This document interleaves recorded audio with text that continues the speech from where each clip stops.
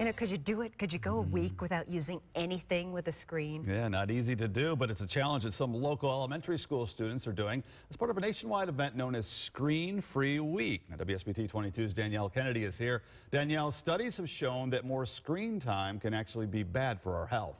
Rick, on average, 8 to 18-year-olds consume more than 7 hours of screen media a day. That's according to the Campaign for Commercial-Free Childhood. Studies have shown that all of this screen time can be linked to obesity or even affect kids' performance in school.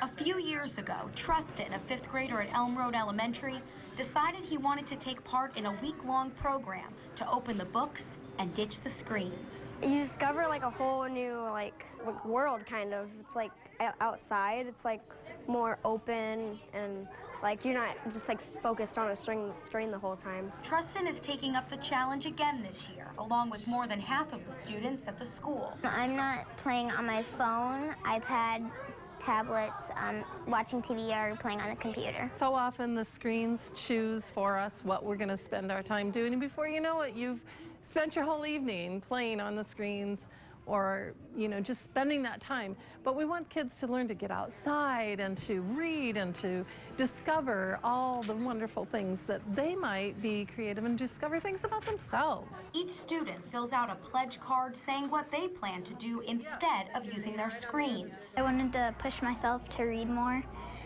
because I like to read, but I don't have that much time to do it normally, so I really wanted to do that. I made my pledge to play outside and play with friends and ride my bike and read more. It's a challenge that Mom and Dad agree with. They like it a lot because I'm not as focused on video games anymore. So they like me just like focusing on what my assignments and like getting outside and working out and all that.